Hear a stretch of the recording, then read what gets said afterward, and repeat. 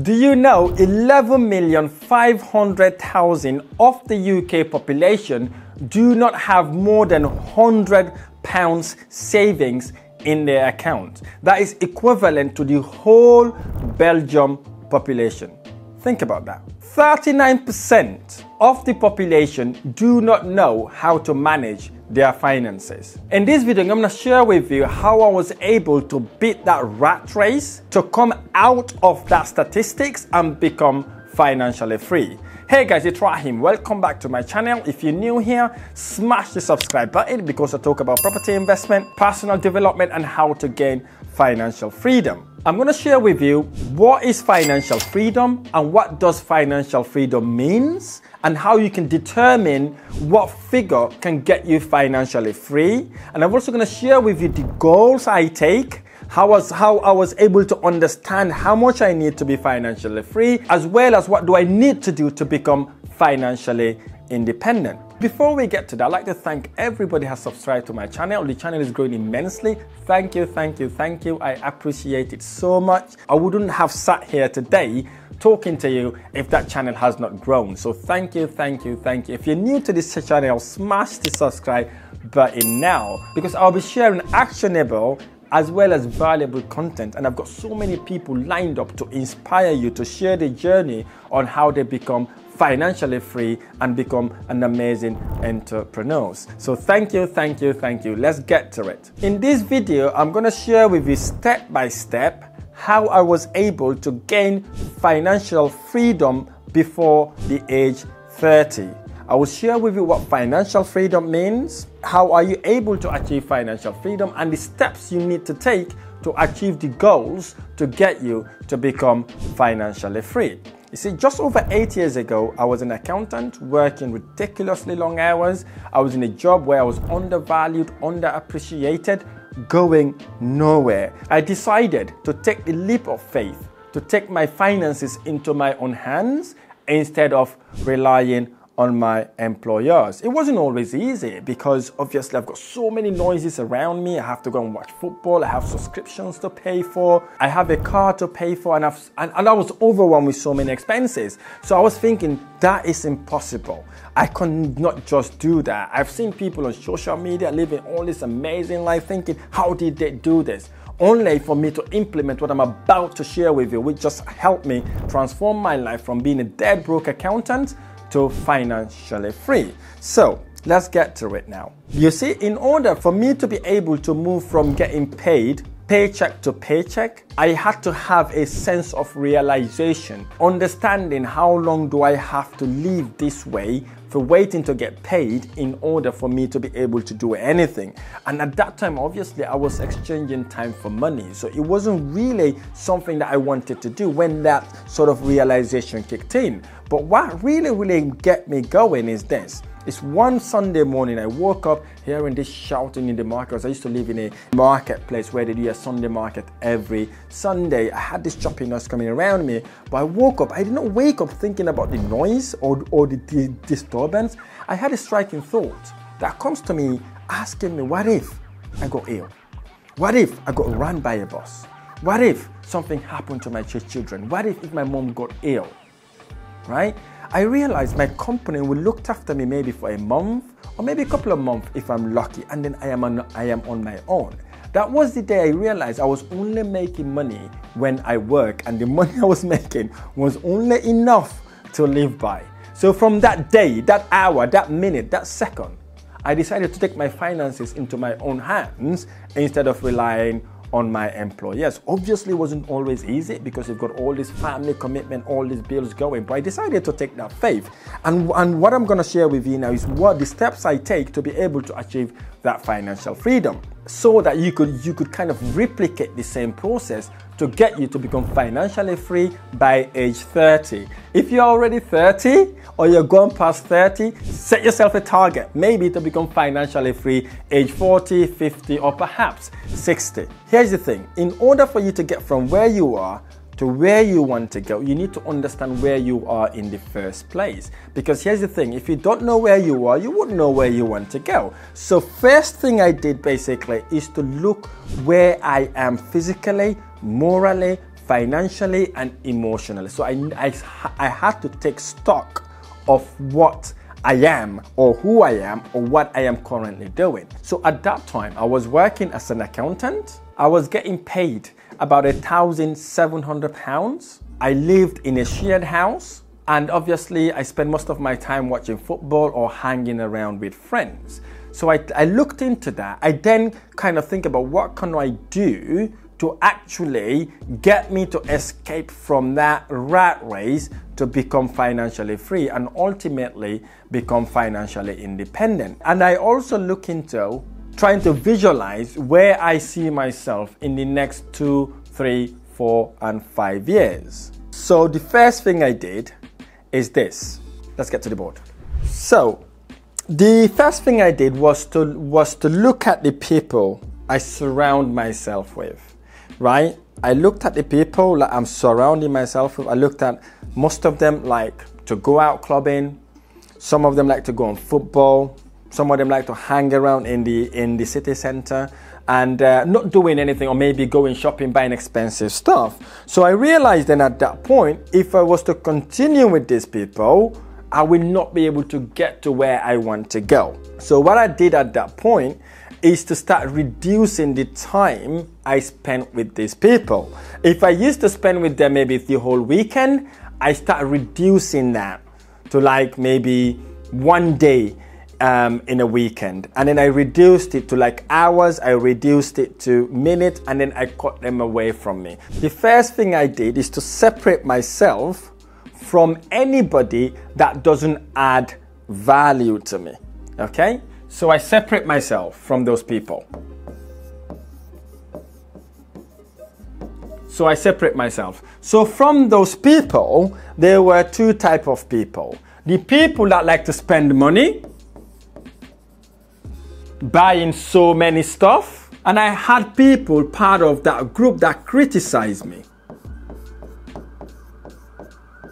So what do I mean by that? They always criticize what I do. Whenever I want to do something like, oh, you're not capable of doing it, right? This is not for you. This is not for that type of person.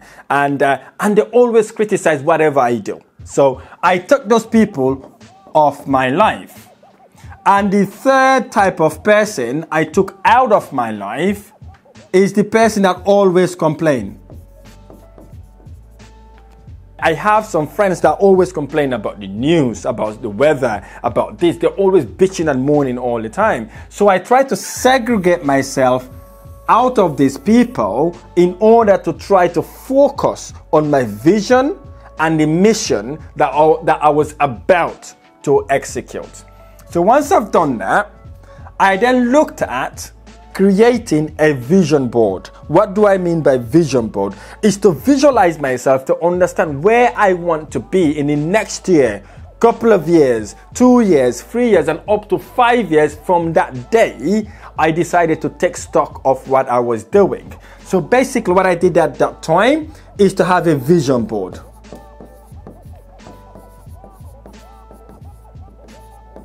Okay, so what could that be for you? Your vision board could be maybe to be able to earn maybe 10, 15,000 a month, 20,000 a month, maybe 100,000, maybe 400,000 pounds for you, for whatever that is for you. But for me, because I was just starting out, my vision was to be able to make enough money passively that is more than my expenses. So I looked into that.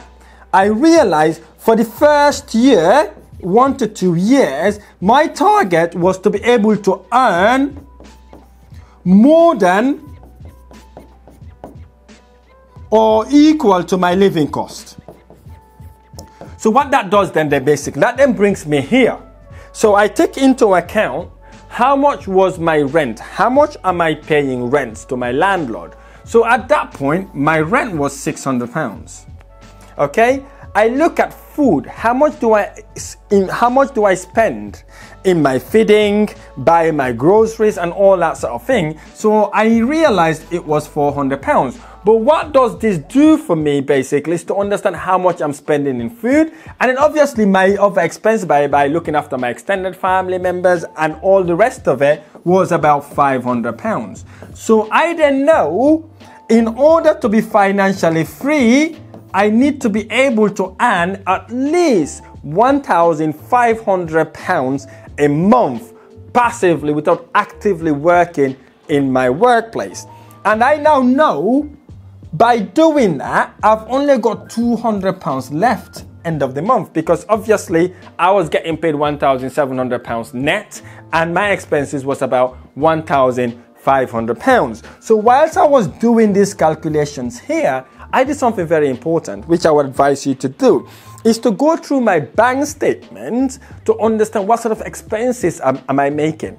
I realized I have Amazon Prime that I wasn't using. I had Netflix I wasn't using. I've got Sky. I hardly watch football. Whenever I watch football, halfway, 45 minutes, I've dozed up. I was sleeping. I had so many stuff that I was paying for that I wasn't using. So what I did basically is to reduce, cancel, eliminate anything in on that statement that wasn't bringing me any money, like the subscriptions, like all this stuff that I have registered for that I've never used. I eliminate all that. That then takes me to about £1,200. So I was able to save actually £300 by just looking at my finances, because what I also realized, I was spending so much in food that I wasn't even eating. Right? So I reduced that expense as well. So once I've done that, then I know my target to be financially free is £1,200. But I then visualize myself. So suppose I am not living in a shared house. If I was to go and rent 1-bedroom flat, for example, how much will that 1-bedroom flat cost me? Then I realized 1-bedroom flat will cost me about £800, which is about £200 more than the £600 that I was paying. So then I added the £200 here. And then I said to myself, if I was to pay the bills and all the rest of the things, that would cost me about £300. So I was at 1,400, right? So I added the £300. That takes me to my £1,700, okay? So now I know, in order for me to become financially free, I need to be making at least £1,700 without trading my hours for money that will release me from doing that ridiculous long hours at work and invest that time in me. So I looked at so many stuff. I looked at cryptos. I looked at Forex, I looked at trading online, and I looked at property. But properties really resonate with me. Why? Because when I looked at property, it makes me money in two ways. One, basically, there's capital appreciation. Second, I can rent the property and make residual income every single month. But the problem I had at that point was I was told I need a ridiculous amount of money. Some people told me I need 200,000, some tell me 100,000, some tell me 50,000, some even told me 40,000 pounds. And I looked at my work, I realized how long it will take me to save 200 pounds to get £50,000 to start my investment journey. So I kind of put property aside at that point. I'm thinking, you know what, I might as well continue working, get my CIMA qualification, become a chartered accountant, and hopefully I'll be able to save money that way. But I realized that is not sustainable. So I keep doing my research, keep learning about property, understanding how do I start with little to none of my own money. And then I bump into a strategy called rent to rent. So what is that rent to rent? Rent to rent is the process by which you, the investor, will see a property, secure that property, rent it from a landlord, and subsequently rent it out on a room-by-room basis. For me, when I heard about that strategy, I was thinking, what? Are you allowed to rent a property and sublet it? For me, it sounded illegal. So I had to go and investigate to learn whether this is actually the case. I continue watching the videos, continue learning. I realized, look, people are doing it, so it's actually legal. So what I then did at that point is to say, now I know what my financial freedom figure was, and I now know I don't need this ridiculous amount of money that they were asking for me to start my investment journey. So I know I need a minimum of £5,000 to get my investment going. So not 50,000, that's £5,000. That's literally crazy, out of my mind when I actually heard that. So now I know I need £1,700 to be financially free, and I now know I can use actually £5,000 to get my investment going it was music to my ears. I said, okay, fine. So if I was to go into property today, secure a property, right? How many property would I need to be able to get to become financially free? So I looked into the market. I realized I may be able to rent a 6-bedroom house for £3,000. Okay, and I estimate my expenses to pay the landlord, the rent, the light and heat, and all the expenses that goes with the property. That would be about £2,500. So if you minus that, that would have given me a net profit of £500. And that £500 is the same amount these people online are saying you're likely to make. They were saying £500 plus. Some are making £600, £700, £800, but I used the £500. So I said to myself then, in order for me to be able to actually make £1,700 through renting properties from landlord, I need to have at least 4 properties. Okay, 4 properties generating me £500 every single month. That would have given me £2,000, and £2,000 is £300 more than what I would have got to be financially free. So I now know I need 4 properties. Okay, and with those 4 properties, I never have to work for my employers anymore. Basically, then that money is enough to look after myself. And that way I'll be able to invest all my time doing property. Now, for most people, they will set their target at 4 properties, right? But what I did is to set myself a target to have at least 17 properties. This sounds crazy, right? 17 properties I set myself to get. I said, look, I need to get 17 properties. Okay, when I do the 17 properties, what really motivates me was when I times the £500 by 17 properties. That would have been a nice £8,500. So my eyes was on £8,500 by the end of the year. So I went looking, I went searching, I went educating myself. I went doing so many stuff in order for me to be able to get to where I wanted to be. It was absolutely crazy, unbelievable, looking, educating myself. But I didn't have money at that time, to be honest. Then I approached my landlord. I said, look, I've heard about this deal. I heard about this strategy where I can rent a property out and subsequently rent it room by room. If I got the property, would you be able to kind of fund it? My landlord was like, what? That is illegal. You're not allowed to sublet properties. Okay, you're not allowed to do that, because if you do, you're doing it illegally. But I said, look, how about if I can get that and it happens to be legal? Would you be able to invest? He reluctantly said yes. For me, that was a good news, because he knew in his head that would never happen, because he knows that is illegal. You cannot sublet. But I was thinking, okay, he said, Raheem, you go away if you can get a property. Landlord allow you to sublet it. I will invest all the money that is required to get that deal going. Brilliant. I went on, I can educate myself, immersing myself, because I hated my job so much. I don't want to be there. That was my motivation factor. I hated it because I feel being scammed. I was told, go to uni, get a degree, become an accountant, then life becomes amazing, only to realize it was a trap. I hated the people I was working with. I never want to go to work. I never want to be there. I just hated it. So that then became my motivation factor. I would go and work sometime from 7 in the morning to 6 p.m. every single day, 5 or 6 days a week. Come back home, have my dinner. I sat on my laptop working.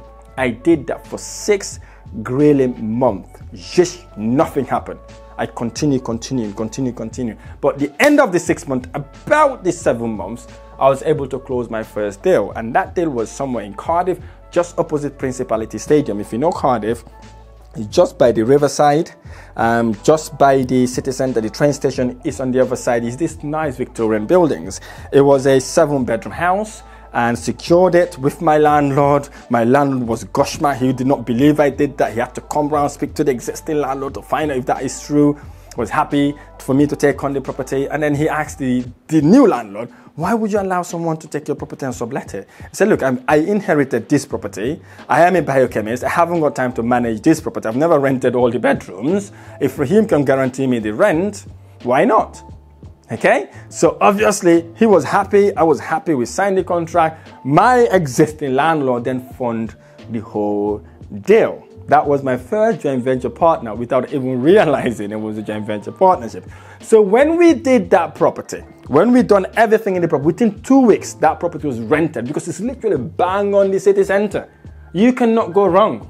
Bang in the city center. So that property generated us, you'll be surprised.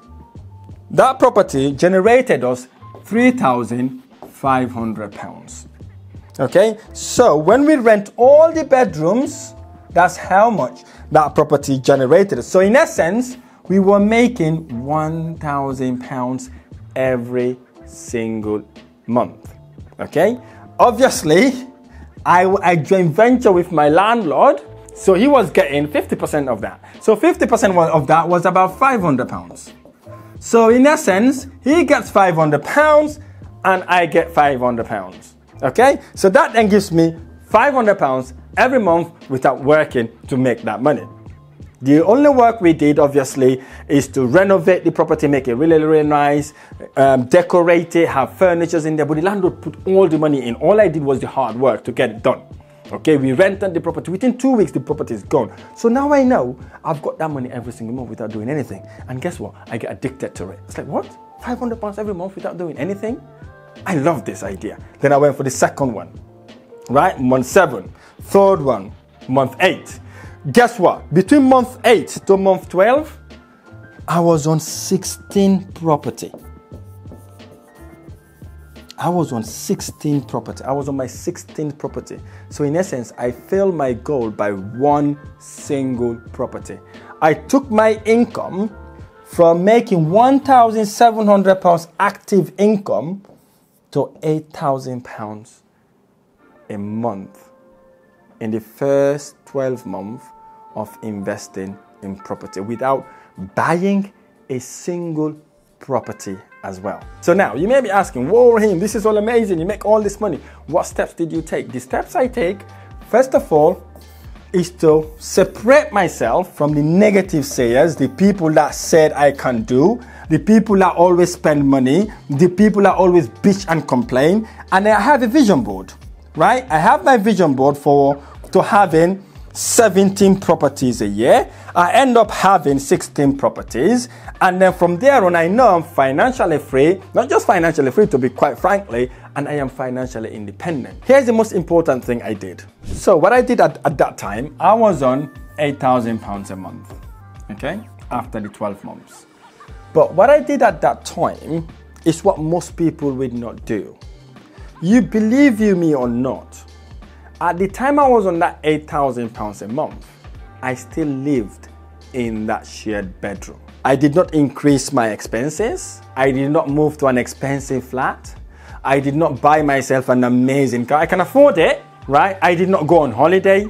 I stayed exactly the same place I was, shop in the same supermarket, go to the same restaurant, do everything exactly the same way I was when I was on £1,700. And guess what I did afterwards? When I'm not making that money, I had a deal with my existing landlord. I said, look, things are going well now and we are doing okay. Is it okay for me to move in the property that we secured together, right? What my landlord told me, because obviously the property was making £3,500 gross rental income, he said to me, Raheem, as long as I'm making my £500 every single month, you can go and live in that property. In essence, he said he still needs to get his £500. I said, fine. So what I did basically is to look at the bedrooms, right? I realized I was undercharging. What I did basically, because we converted that property into 9 bedroom, so what I did basically is to divide the 500 by 9 bedroom to see how much I am able to increase the rent by per bedroom. So I knew I would need to increase the rent by £56 per bedroom.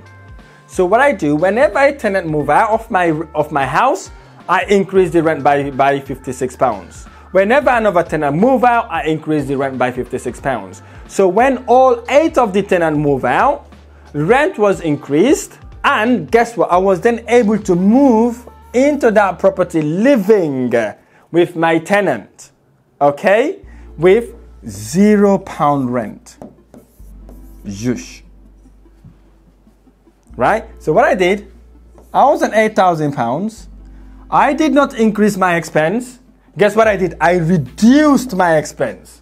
So I went the opposite direction. So in essence, I'm making 8K a month with 0 expense on light and heat and rent. The only expense I was making was this £400 every single month. Okay, so I did the opposite of what lots of people would have done. Most people go £8,000. Whoa, I'm not going to get the most expensive flat, get an expensive car. No, I did the opposite. So what I then did, basically, I started to save that money. Okay, I saved that money for 12 months. That then gives me £96,000. So with that £96,000, I then started to buying my own real estate properties. I started buying my own properties. First year, I was able to buy 3 properties. So I renovate all these properties, and then guess what? I remortgage them, rent them out. Right, rent all these properties out, okay? Rent them all out, remortgage, pull my money out, I go again, buy more of these babies. And then by the time you think about this, I was able to build a £1 million property investment portfolio. It continued growing until to where I am today. So why am I sharing this? I'm not sharing this to brag on you. I'm only sharing this for you to know, if you have a vision and a mission and a strong why to why you want to achieve what you set yourself to achieve, no matter what obstacle, no matter what problem you face along the way, because I did.